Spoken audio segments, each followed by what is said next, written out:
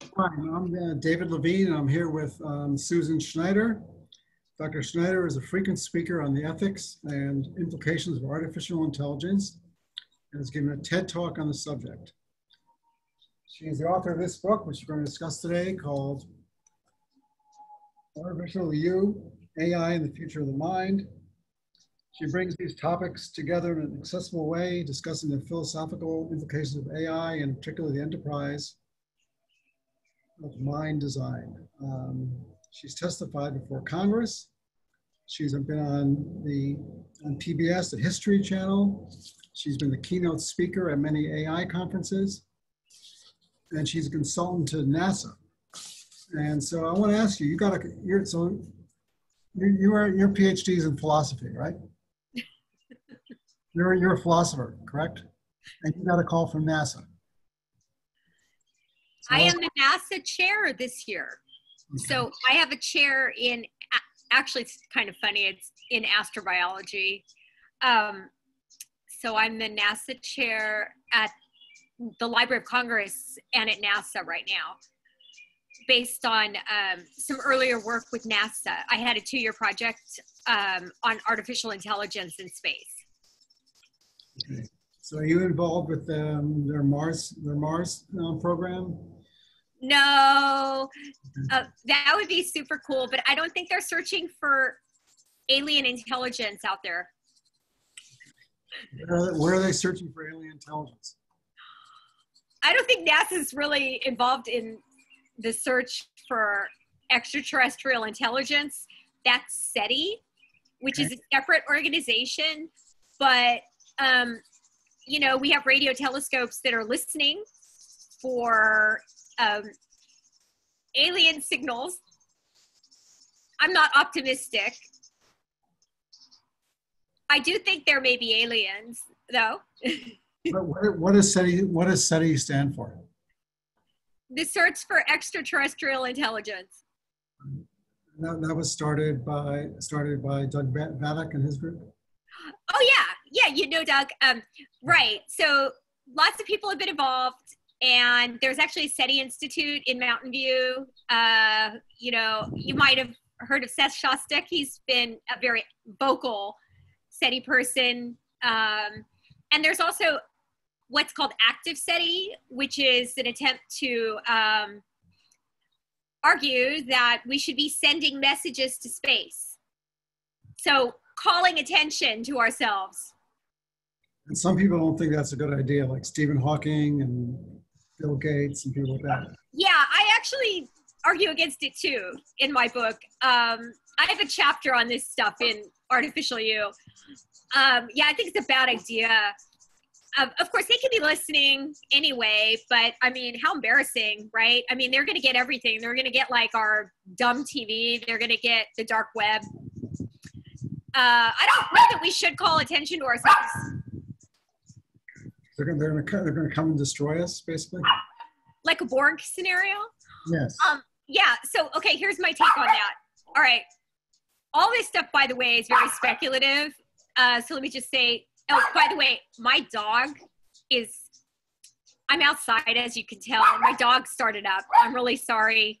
Pixie, come on. I'm going to put her in the house Okay. in a minute. Yeah, she's having a little, I have peacocks, so once the dog barks, the peacocks are going to go, and it's going to be really loud. Pixie, okay, so here's the deal with the outer space stuff. All right, so there's a search for life in the sense of a search for microbial life, and you know, lots of astrobiologists are interested in whether we might find the early signs of life out there, and NASA and researchers at various institutions have identified all these exoplanets, which are in principle the kind of planets that would be ripe for life to begin, at least according to our analysis. Of all those exoplanets, I do suspect that some of them may not just be habitable in principle, they could be inhabited. They could really have life on them. A small proportion of these, perhaps, could have life that grows, becomes complex, and even develops organisms with things like brains. And these creatures might navigate their environments to such an extent that they become technological. And my point in the book is that of the class of technological civilizations, civilizations that survive their technological maturity, I think the most intelligent ones will be graduated, if you will, to synthetic life forms. They'll be highly intelligent, highly evolved AIs. So And so that was my project with NASA. And so you can see how that connects to the themes of the book, because I'm looking at issues involving the nature of mind. What is a mind? What is a self? What is consciousness? And talking about these issues in relation to artificial intelligence. In your book, you talk about the mind as a software. Right? Yeah.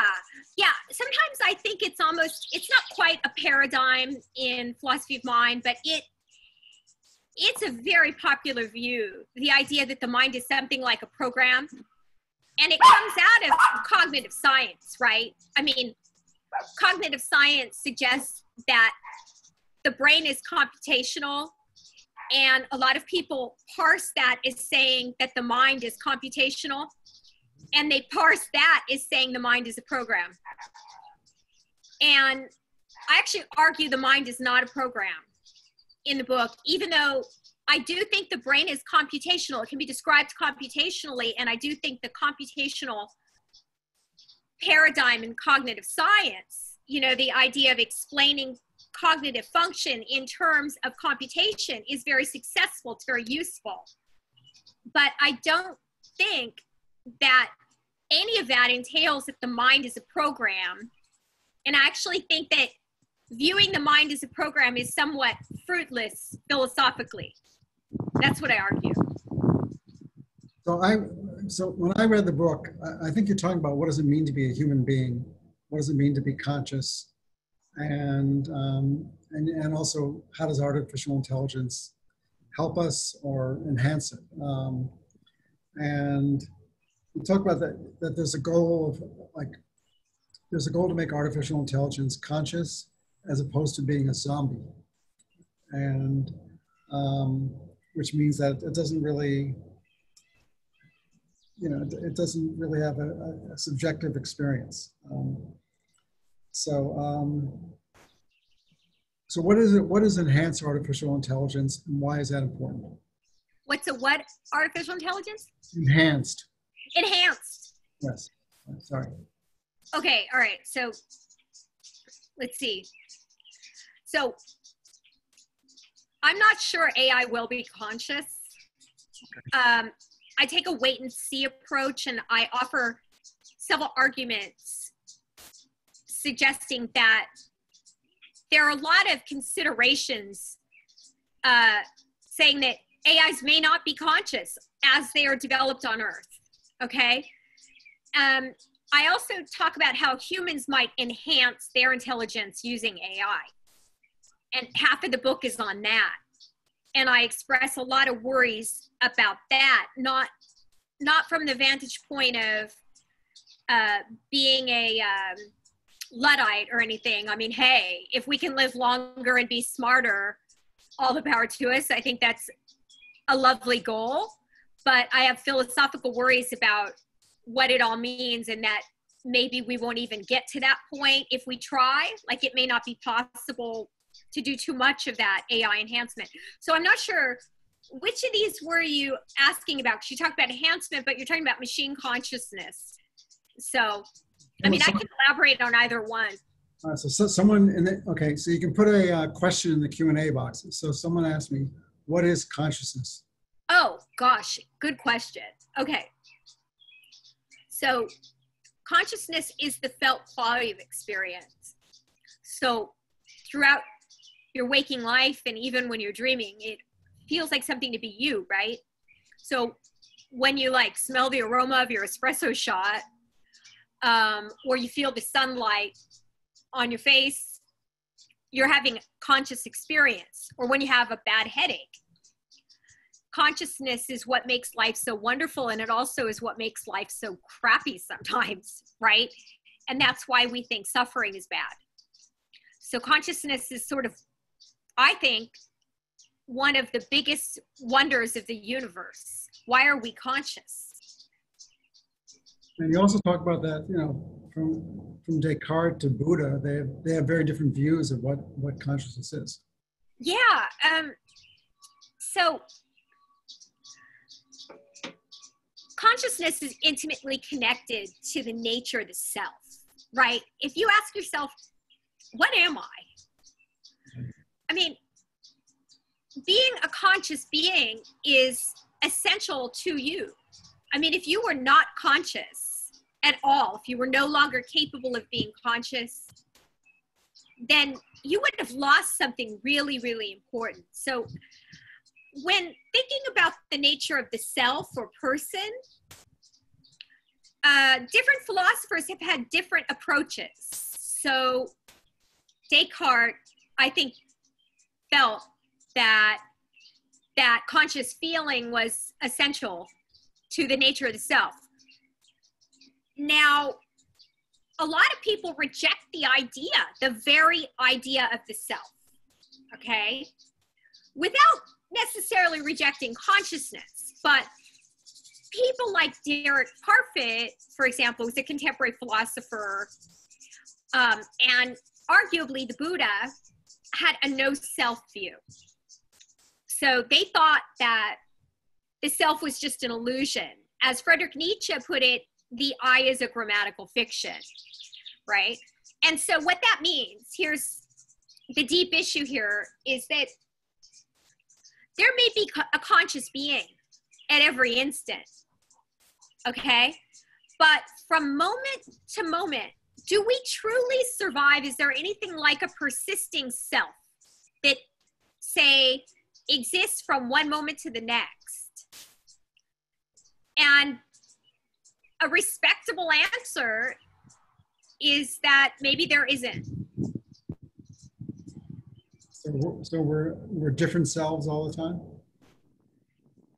Well, one way to look at it is that way, that there's always a self here, but it's different from instant to instant. But I think the deeper way, and I think the intention of the no self view, is that there's really no such thing as a self at all. The self is an illusion. So, you know, in Hume's, you know, words, you know, we're like bundles of impressions, but there's no underlying substance.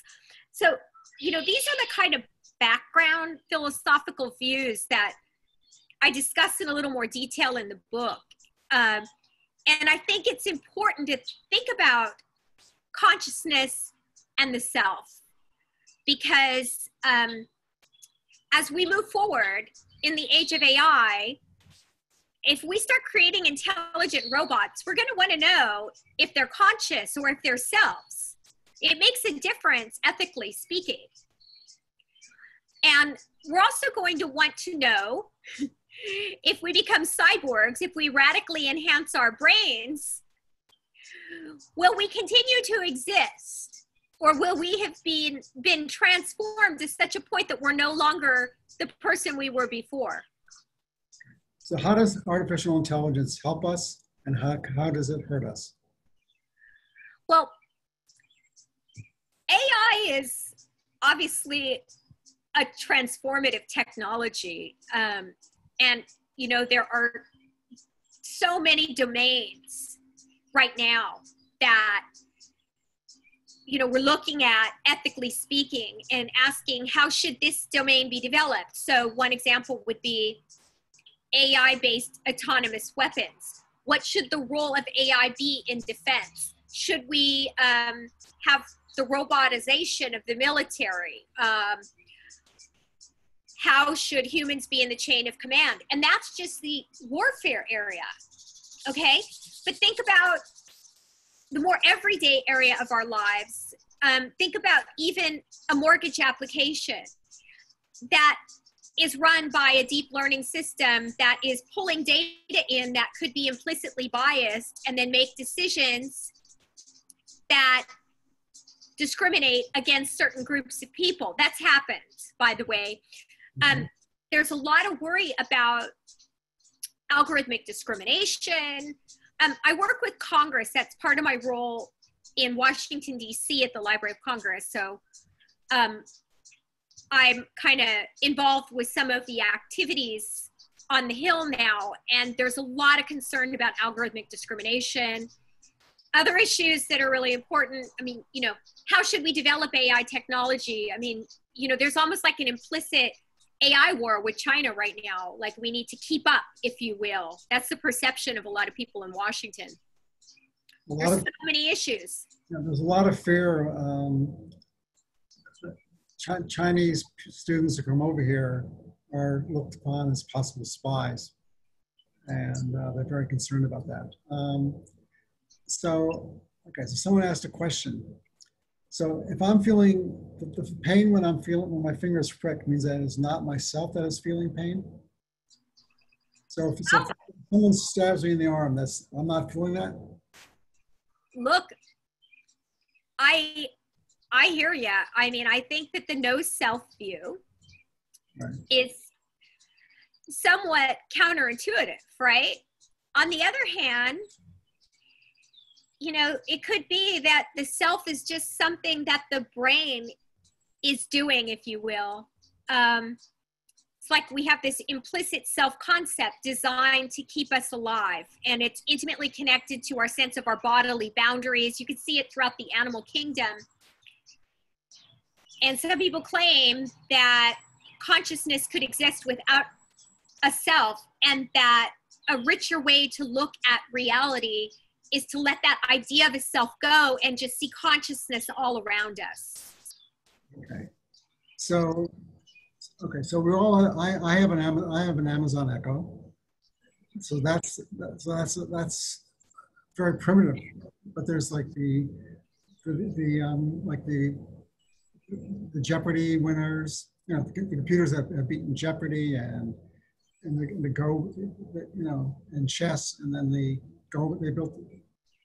DeepMind built a machine that beat the Go master, which they said couldn't be done. And but these are really still very primitive, aren't they? As to what you're talking about. Like if you send. Yeah. And it's scary how much they can do, given how primitive they are. That I find incredibly weird. So we already have the world Go champion, the world chess champion, the world Jeopardy champion. Now, of course, that's just the domain of games, you might say. But I think there's something deep going on here, actually. I think that AIs are better pattern recognizers than we are. So they're really good at pattern recognition, especially these deep learning systems. And the vast nature of their databases and the high efficiency, like neurons aren't that efficient, indicates to me that decades from now, AIs will be smarter than us in many, many more respects. So you talk a lot about movies, like the movie Her you talk about, where a man falls in love with his robot, his voice and stuff. And then he's stunned to learn that, I guess everyone's he's stunned to learn that she said she's been speaking to like 10,000 people like this. Oh, I know, right? You know, and he's very hurt. Systems. Cheating on him, basically. Yeah. And I know that people are having relationships with their machines and things. Are these bad things, good things, or? There's already some real weird shit going on, right? Like those Japanese androids. Right. Whoa. I mean, if the listeners Google Japanese androids, you could see that they're very lifelike. And, you know, a lot of times they're like female and you're kind of wondering, right? You know, people will be in relationships with AIs. Absolutely. And that's why I think it's important that we ask these philosophical questions, right? So one of the things that the book considers is will AI be conscious? So, you know, remember I said consciousness is the felt quality of experience. So imagine you're in a relationship with somebody or something. It's an AI, looks human, very smart and impressive, lots of social intelligence, you know, never forgets anything you suggest. So what if it's not conscious? What if it doesn't feel like anything to be it? Isn't that kind of creepy? I mean, maybe some people won't care, but I think a lot of people will. There's a TV show called The Humans, I believe. Oh yeah, that was good. With William Hurt, and he had a robot that was malfunctioning, but he didn't want to replace because he liked it. You know, he liked the quirkiness of its personality. Oh yeah, he liked her a little too much, right? Yes. Yeah, I mean, I think that kind of stuff will happen. I mean, I don't know why people want human-looking AIs. Like my own shtick, you know, is they shouldn't look like us if you want them to work for us, because when we see something that looks human, we are going to impute our ethical views, you know, on it. We're treating it as if it's a human. It's really easy to do, right? Or even if it looks like, you know, a puppy, you're going to think it's sentient. Well, I don't really think it's that clear that they will be. I think we have to run tests. I've been working on tests for machine consciousness. And I also just think it's creepy. I mean, why do we want to create another kind of class of beings to take care of when we don't even take care of the people on the planet as it is? Right. Well, you know, in the TV show, one of the women gets a maid who's a robot who never gets tired, never gets bothered by the children, you know, doesn't need to sleep, and she gets jealous that you know, the kid. And actually, they did a poll that the TV audience liked the robots and better than they liked the people, and I thought that was kind of interesting. Well, you know, if you consider all the researchers working on social intelligence, they can find out what it is that humans like and just build it into the robots eventually, so that the robots will say the right thing. I mean, they'll have more efficacy getting along than we will. Or maybe we'll have to enhance to keep up with the AIs. I mean, they never scold you. Alexa always says, "Have a good day, good morning, how are you?" It's very, very polite to me. So. Yeah.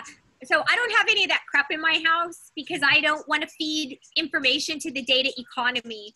Okay. And hopefully we'll get a handle on data privacy before all these little robots are walking around our house. Or else they're just going to sell information about us to the highest bidder. Okay, so in the book you talk about Elon Musk and is a transhuman, and they said you feel you are a transhuman. So what is a transhuman?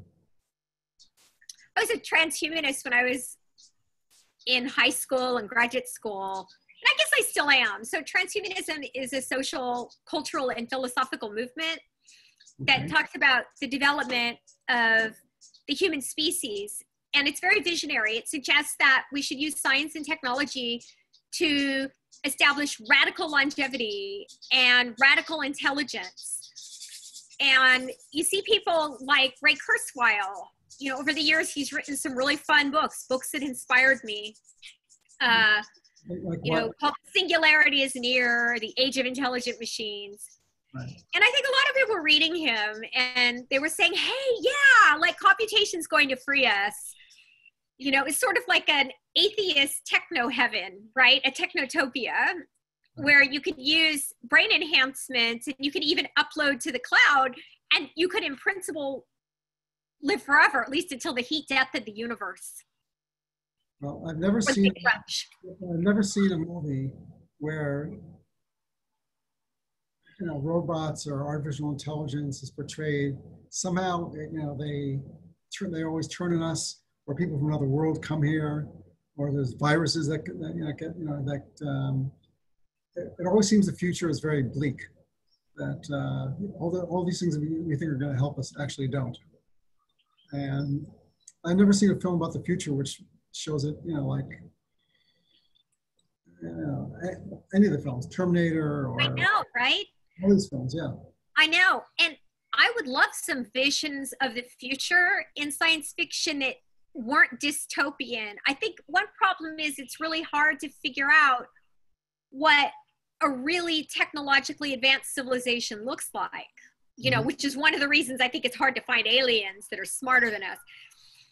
So that might be part of the problem. I mean, you see these very vague depictions, like in that film AI, at the very end, there's a super intelligent species and they're kind of in the background. They're doing, you know, magical things, but we don't understand it. Well, there's also a theory that we're actually living in a little bubble, and that, that they're human beings, they're superior alien forces just have captured us and are watching us like in a crystal ball or something. Like a zoo?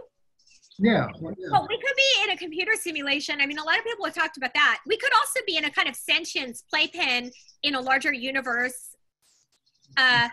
Maybe that's why we haven't found ET yet. Okay. Maybe they don't want us to find anyone because we're part of some sort of science experiment in a Department of Human Studies over at some planet near Alpha Centauri.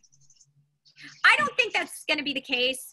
And I'm not sure we'll be in a sim either. Although, you know, the sim hypothesis is really challenging and really interesting.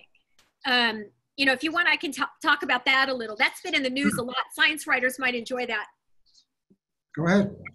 Oh, okay. All right. What is it? Okay, so it's the idea that everything is basically a giant computer simulation, sort of like an Uber holodeck. Okay. So I think there's a really good paper on this by Nick Bostrom. If you Google Nick Bostrom and you Google Chronicle of Higher Education, there's a really short write-up in the Chronicle of Higher Education that is great. Super clear. So the idea, here's the argument. The argument is that some civilizations will be interested in running simulations of Earth. Okay? That's like a premise.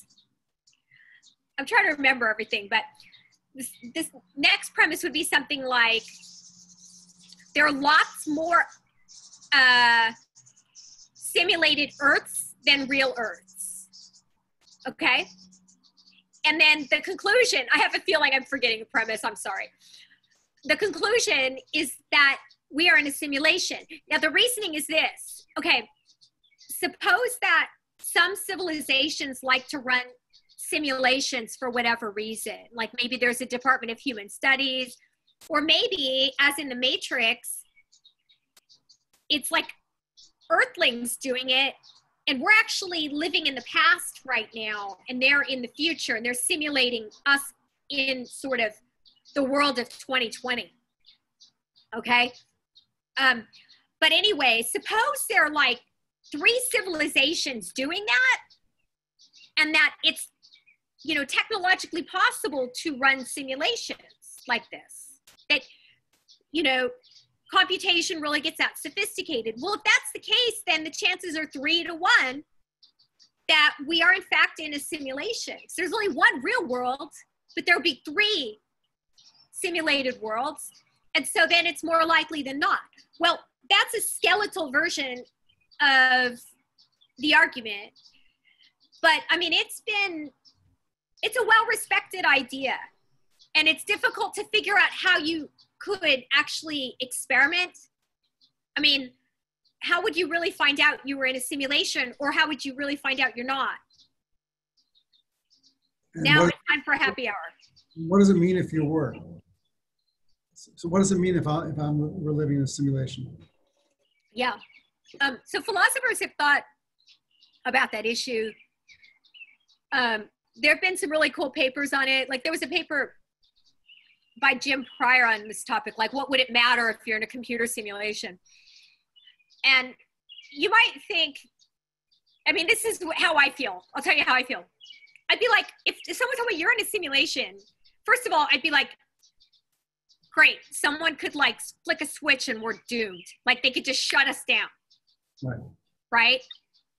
I mean, for all we know, we could have been shut down constantly, right? Like some teenager turns us on in their timeline at 5 p.m. every night, turns us off at 6 when he's done with this video game, and he built us, some like super intelligent teenager. Well, I just worry that somebody is going to be finicky and just be like, you know what, fuck those humans, they're boring. I mean, we're not that exciting. We fight all the time. And so one reaction would be like, try to make the world interesting for the super intelligent beings. I don't really know how to do that because they're super intelligent. So, but you might also say, you know what, I'm just going to assume that the timeline of the universe is going to play out. Like we have until Big Crunch or whatever, the end of space time as we know it. Because after all, if a civilization can create this, maybe they have something like a prime directive and they can't turn it off because we're sentient. Let's assume that. Well, if that's the case, you might say, well, then who gives a shit, right? But I do. I would care really deeply. I'll tell you, because it bugs me to be an isolated pocket of the universe, like with the laws different. Like everything we know is like a story that's been written by some other civilization, and ultimate reality, right? Reality outside of the simulation is not accessible to us. And that would bug me out. Of course, maybe the civilization that built us is in a simulation too. Maybe it's simulations all the way down. Okay. Well, thanks for clearing that up. But okay. Oh, no problem.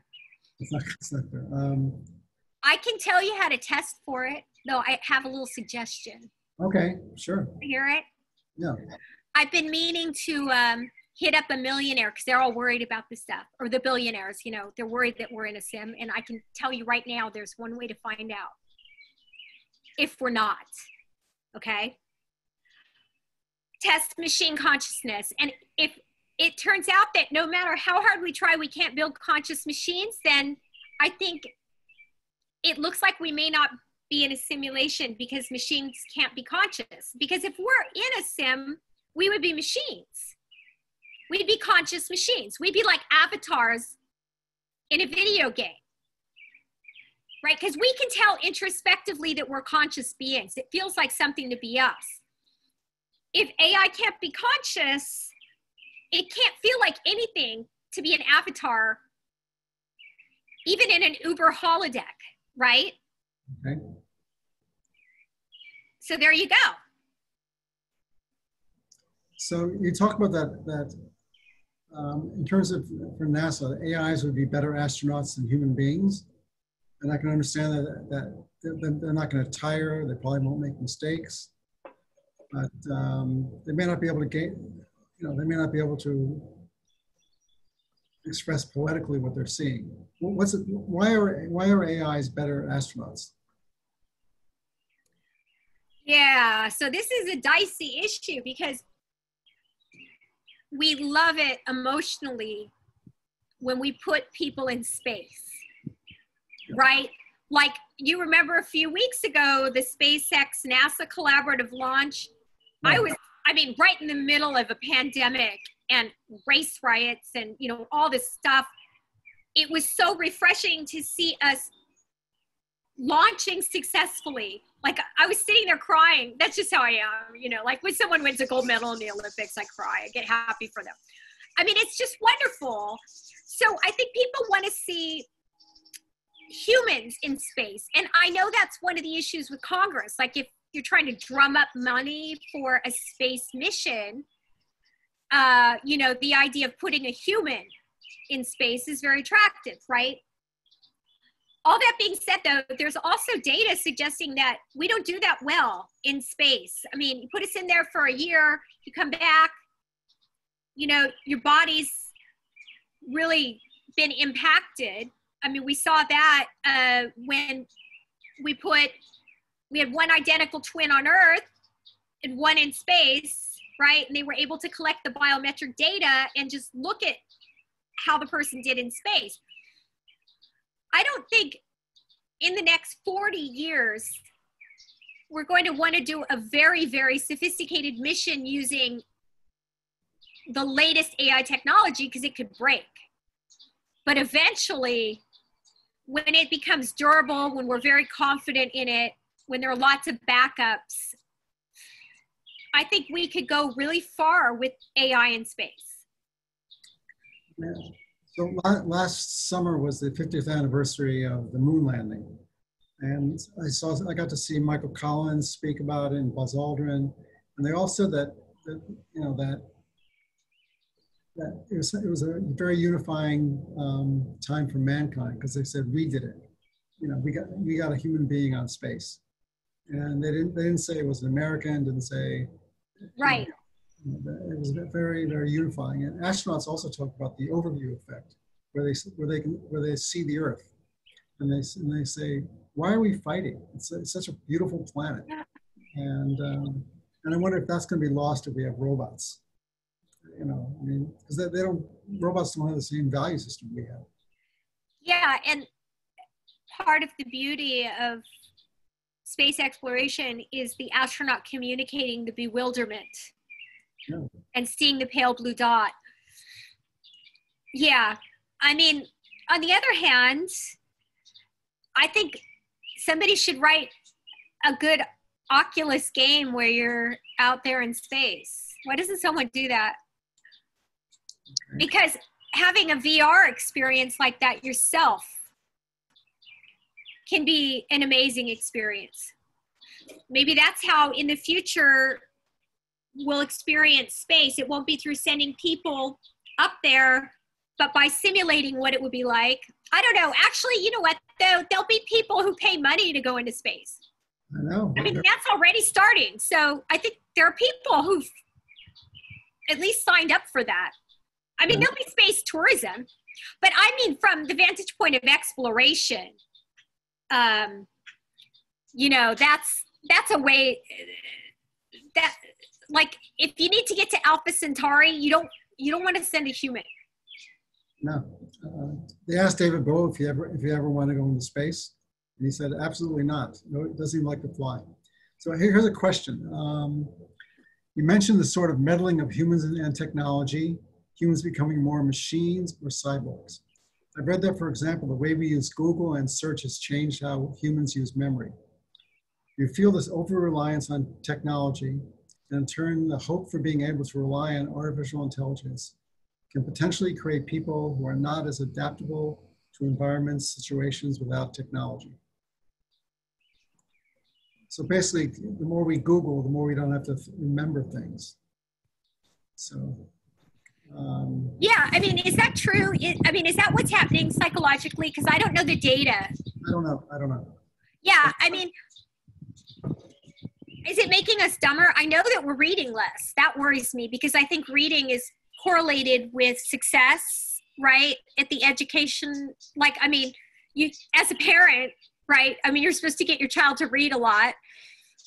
Well, now adults aren't reading as much and kids aren't reading as much. That's scary. Now, I don't know if it's messing up our memories. Well, I don't know. I've heard that. Someone said you're at dinner and you're thinking about an actor, you can't think of it, and someone said, I'll just Google it. They can. No, I love that. Yeah. All right. I mean, I love the information at your fingertips thing. I just think it's so fun. It's so great to be informed. It used to frustrate me as a kid having unanswered questions. Of course, computers can't answer the big questions, right? They can't tell us why we're here, whether there's a God, if there's a persisting self. Well, here's another question. It took humans to teach AI pattern recognition. Could AI teach us to be better at pattern recognition as well as other things? So could we learn from artificial intelligence? Yeah, that's interesting. I mean, it could be, I mean, human machine collaboration is a really interesting issue. It could be that we could get some sort of feedback that helps us to be better at certain tasks, right? On a more radical level, it could be that we add microchips to the brain. That's a scenario I consider a lot in the book, to make ourselves smarter, although I have a lot of worries about that. I also think beyond just the pattern recognition issue, AI could help us to get rid of cognitive biases if done right. I mean, so suppose I'm a HR employee and I'm supposed to be hiring people, but I keep hiring, you know, suburban blonde females, you know.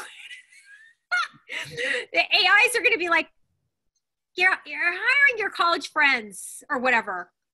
So it could be good. It could be a checks and balance situation. On the other hand, I don't know how many of you have heard of these nightmare scenarios. There's already these HR programs that implicitly discriminate because they actually pull in social biases. Okay. Yeah.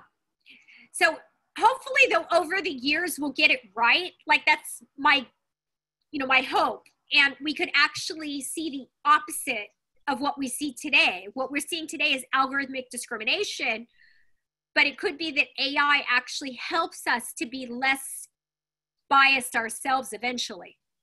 I want to talk about AI in medicine. And I know that some places, I know Duke University said that AIs can, a human always has to make the final decision. It's kind of like the classic, like, cars are automatic and they come on 10 people and you don't want the machine to decide, do you kill yourself or do you kill 10 people? And also if you're looking at you don't want someone to say, no, this person is too old to get a transfer. You don't want the AI to make the final decision. And do you agree with that? An AI making a final decision? About whether or not to save someone's lives or to do it or not. I think people feel that way. I think people feel that, first of all, AI has to be transparent. So the user of the system has to understand the system's reasoning. Mm-hmm. And that's essential for understanding whether we can trust the AI and also for accountability, whether this be the domain of medicine or the domain of warfare. So there's a lot of concern right now about the black box issue, which is a problem that emerges for deep learning systems. So, these deep learning systems, even today, are very hard to figure out. So, you have these multi-layered kind of networks where information propagates through the layers in a way that gets complex very quickly. And they're data-driven systems, so there's no explicit program that's written by a programmer at the beginning that remains unchanged. As you program the data in, the program just is the conglomeration of data and the layers of the network and the weights and whatnot. All this means that it's really hard to tell why a machine does what it does, even now. And for this reason, there's been a lot of concern, like in the US, in the UK, and elsewhere, about making sure that AI systems are transparent. So until we can get that right, we have to be very, very careful. Didn't Isaac Asimov create laws for robots? Yeah, but he did that to make a point, right? I mean, the laws didn't work, and that was his point, to set up fun short stories showing how paradoxical those three laws were together. It's super hard to program ethical principles into an AI for a number of reasons. And so there's a whole sort of AI ethics industry right now. A lot of people are worried about AI safety, especially since, it was several years ago, Nick Bostrom wrote a book called Superintelligence, became a New York Times bestseller. He was a philosopher. He was surprised. He was like, whoa. But, everybody took it really seriously, and people like Bill Gates and Elon Musk and Stephen Hawking, the late Stephen Hawking, all talked about it a lot. And as a result, there's been a lot of money invested in AI safety to try to figure out what sort of ethical principles we can program in, or, you know, how to get around the need to program the principles in early to make sure that the AI still is human friendly. So Stuart Russell has a new book, which I highly recommend, on this topic, called Human Compatible. Really nice book. We just did an event together recently. So I know in the 1980s, I think it was, that there was Russians thought there was a nuclear attack. They got all the signs, but one guy said no.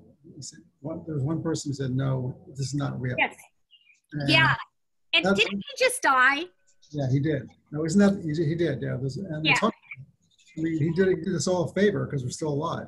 But I mean, is that, that's the fear of artificial intelligence, right? That there's going to be a big...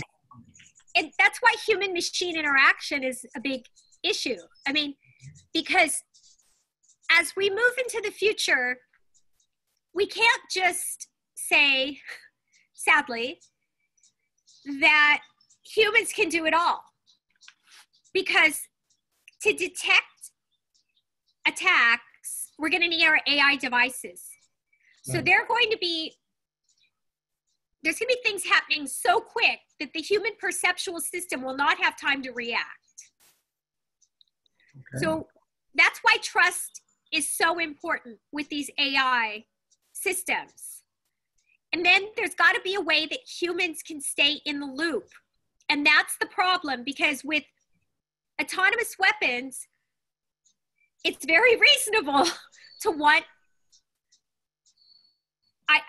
to oppose autonomous weapons by asking that a human be in the loop.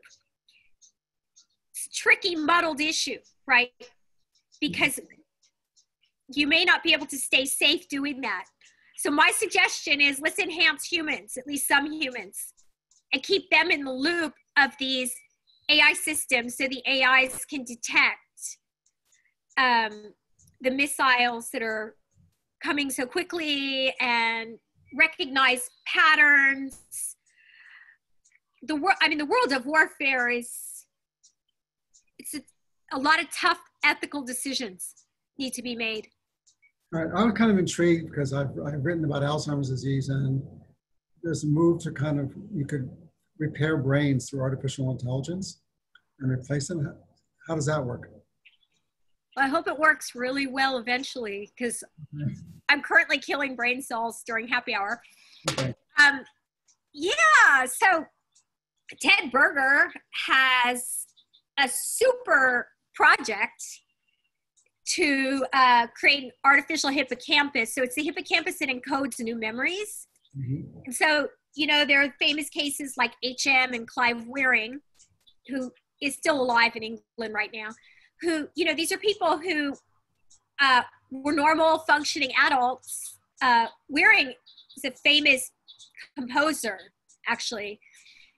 And they had something happen to their hippocampus, and they were unable to encode new memories. And so Berger, for about 15 years, has been working on an artificial hippocampus. And it is now in phase 2 or 3 clinical trials in humans. So he's already done it in chimps. He called it the chimpocampus. Isn't that funny? Yeah. The chimpocampus. They would replace your hippocampus, or just part of it, or what? I don't know. I should read his papers in depth, because there are different areas of the hippocampus, right? And they encode different algorithms. They're actually fairly well understood. That part of the brain is in better shape than the rest of the brain in terms of our understanding of it. It's like, you could start to reverse engineer a lot of the hippocampus. But the thing is that algorithm that you're using is only a pale version of the real thing. It's like, think of one of the jokes about being in a simulation is you don't want to be in a low fidelity version of it. right? I hope that's not us. We'll never know. But I mean, similarly, these brain chips that are under development today, they're super low fidelity because A, we don't know very much about the brain, and B, our technology is still, it's like, you know, kindergarten. But the cool thing is that even that being said, there's been success with the artificial hippocampus. It's still external to the brain though. I mean, that's the problem, getting it implanted into the brain. I think that's about 10 years away. All right, so I have another question. Do you think any of the common fears about artificial intelligence have actually come true? I think they're coming true. I mean, okay, so what are the fears that are coming true? Well, I mean, I read a lot of science fiction. Okay. You know, like when I was in grad school, I did this anthology called Science Fiction and Philosophy, just based on a class I was teaching. Okay. I was reading a lot of it. I mean, I don't even know where to start, right? I mean, you know, one of my favorite writers was Isaac Asimov, and, you know, the iRobot stories. I mean, I could totally see that happening, and you see the androids being built right now in Japan. They're so human-like. So, you know, that's weird. I mean, there's also on a more visionary level, there are these cases of, like in science fiction, of AI supervisory systems that hang around until the heat death of the universe, taking care of sentient beings. And I just got back from a workshop on a global AI supervisory system. So again, the question is, have anything that people are worrying about, like a machine made a decision that was a mistake? Has that happened yet, or is there too much supervision by humans still? Machines mess up constantly. I mean, it happens all the time. I mean, just try to load Windows. Okay. All right. I mean, every time I can't do something on the computer, I rejoice, because that means it's going to be a long time before they create super intelligence. We're going to need it to figure out how to do it safely. So, do you feel that with all, you know, so you Google something and then like 2 minutes later you see an ad on Facebook for the same product? Do you feel that we're giving up our privacy too much? Yes. And I worry when you extrapolate from these trends, right? Because we're all fed up. I mean, we all feel like it's creepy. Right. And, you know, gee, how many of us have time? I mean, even if we're home 24/7 in this pandemic, to sit around reading these user agreements, which are designed to be so opaque and lengthy that you just click yes, right? I mean, we're fed up. I mean, companies like Cambridge Analytica and Facebook are just mining our data and selling it to the highest bidder. And I think it's messing up the development of artificial intelligence. It's messing it up because, you know, think about these COVID apps.